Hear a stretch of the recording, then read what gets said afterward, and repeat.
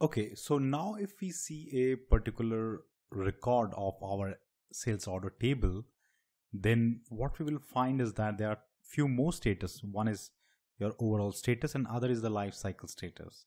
Now, if we need to have an extra condition, for example, in here, if we add an extra condition that the overall status should be paid and we have a life cycle status and it should be new or maybe some other value. So let's see what other possible value in the lifecycle status. So if we come here and see that what are the probable value for lifecycle status, then we have new, in progress, closed and cancel. So let's try to first verify if we have any records within those status.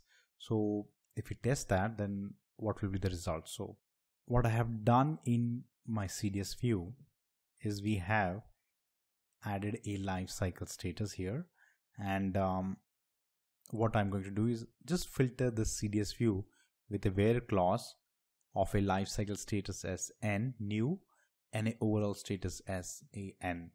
So the n is in overall status means paid, so which we can also verify again here. If we go back, then in the overall status, if we say n, then we can get the value of 47. N is new here in the overall status and P is paid. So let's go and basically make it P. Okay, let's save it and execute it. So let's see if we have any record. We don't have any data here where the lifecycle status is N new and the overall status is paid. Let's see if C is the status of life cycle, which is complete, then do we have the data? And yes, we do have data. There's only 51 records. So let's change the business requirement or add this business requirement that if we have the life cycle status as complete C and the overall status as paid, so what are the changes to be done?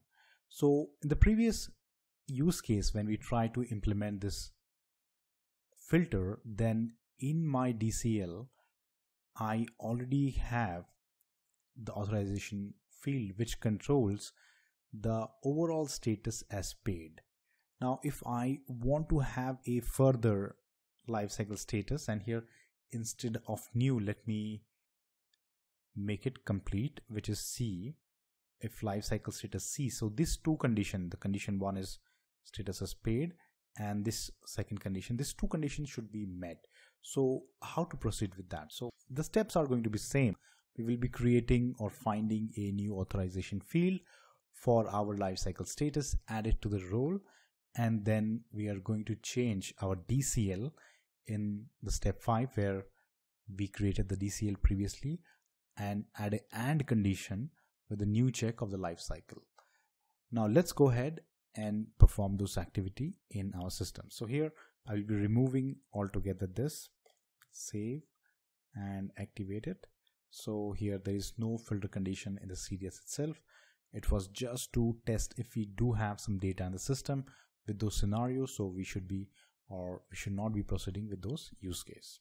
Okay, so let's quickly first we need to go into SC11 and we will be then going into our SC20 to create the field for the life cycle authorization field. So here we'll be going into SU20 and let's create a new authorization field. We'll say Z life cycle status sales order, and let's add sales order before life cycle as per our previous naming convention. And here the table is SNWD_SO, and let's find what is the data element for life cycle status here. So if we go, then this is the data field or data element, and let's copy that. So the steps are same to the previous steps, and we'll just save it as a local object, and we have to add it in here in our Sublime, which says ZSO LS as new authorization field. Okay, so that is done. Now let's go into class, authorization class. Either we can create a new authorization class or we can add it into the existing authorization class. Now I will always suggest to create a new authorization class to keep this separate, the lifecycle status and overall status, because it can happen that you might need the overall status again at later point of time. So I will just create a new authorization object. So I can use the same authorization class, but I will be creating a new authorization object here. Now the main reason is that I will be able to use this again differently, or it can happen that you might have, or someone might have used this authorization object in a role and you don't want to really change those. So let's create a new authorization, not class but authorization object, and new authorization object, and here I will be making it ZSOLSOB,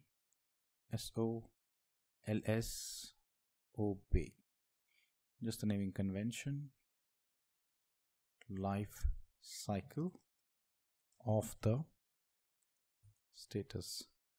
Okay, let's go for the activity field, and the second thing which we will require is our new authorization field which we created. Okay, so this is sales order lifecycle status. The short description has come. Okay, we can restrict this activity field. Let's save it as a local object. Now I can restrict this activity to be only permitted as visible,